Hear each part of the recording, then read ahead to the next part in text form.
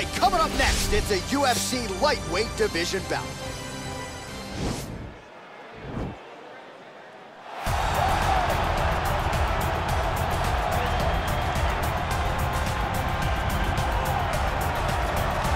Well, this guy has truly made the takedown a thing of beauty in mixed martial arts with respect to yourself and Georges St-Pierre and the truly great takedown artists. This guy's closing the gap and entering that company in the eyes of men. Oh, absolutely, because he's done such a great job of timing takedowns.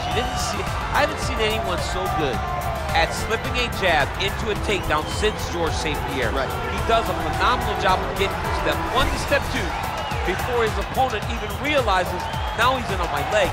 And if they do get their hips back, immediately he's up into a foot sweep or a headlock or an inside trip. It's just so many different ways for him to get you to the floor that he will throw every single one at you every single time. And a lot of fighters talk about that wrestling maintenance and how hard it is, right, over the course of their career to continue to drill those things. He talks a lot about that, and that's why he's continued to realize success here in the UFC.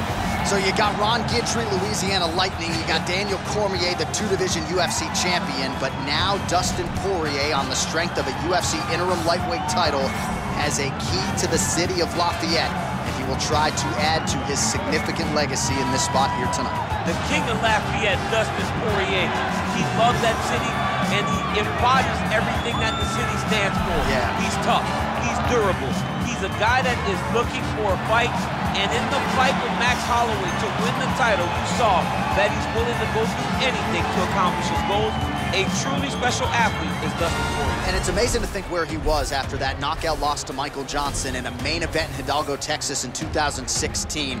Refocused, rededicated himself, and was able to produce a UFC title. All eyes on Dustin Poirier as he gets back on the famed canvas here tonight. Ladies and gentlemen, this fight is 3 rounds in the UFC lightweight division. Introducing first, fighting out of the blue corner. This man is a mixed martial artist, holding a professional record of 19 wins, 3 losses. He stands 5 feet 7 inches tall, weighing in at 155 pounds. Arman Tsarukyan! And now introducing his opponent, fighting out of the red corner. A boxer holding a professional record of 29 wins, 7 losses, and 1 no contest. He stands 5 feet 9 inches tall, weighing in at 155 pounds, fighting out of Coconut Creek, Florida. And when the action begins, our referee in charge of the Octagon is Dan Mergliata. Dan Mergliata. You ready?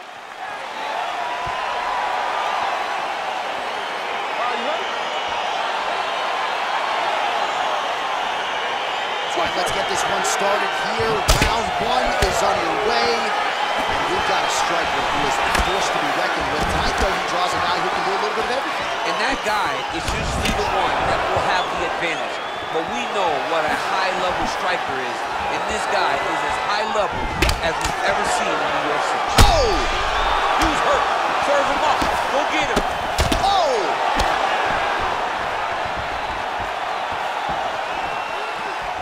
And he landed the right hand there. Now goes in and secures the takedown. All right, bottom fighter here, maybe looking to hip escape, DC.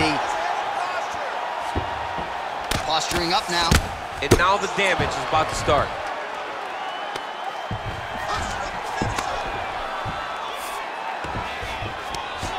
Now the guy's got armbar, he's attacking it on him. He's gonna attack armbar here. Continuing to try to manipulate the head here.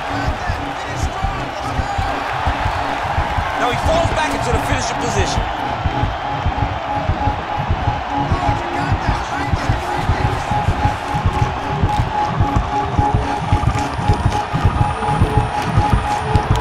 Oh, that's going to do it in a quick tap from there as he gets it done by submission. He got the arm straight. He got the pressure with his hips to force his opponent to tap, and he wins the fight.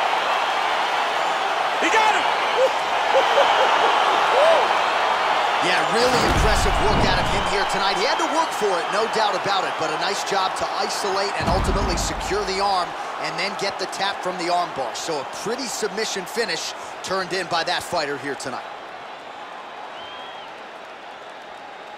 All right, let's take a look back at the replay as he gets it done by submission tonight, champ. Just watch how slowly he approaches the submission, though. He never rushes. He takes his time, but it's his trickiness. It's his ability to trick people into going to the floor with him that puts them in danger and finishing fights. Ladies and gentlemen, referee Dan Mergliata has called a stop to this contest at 2 minutes, 17 seconds of the very first round. Declaring the winner by tap out, Arman Tsarukyan! Well, what an incredible result here tonight as you see the winner there celebrating his victory by way of submission, and they put so much stock into finishing this fight. They felt like to really spin his career forward, they needed to not just win but get the finish, and they certainly got it tonight. They got the finish. He's such a terrific grappler. Every time he is on his back, he looks for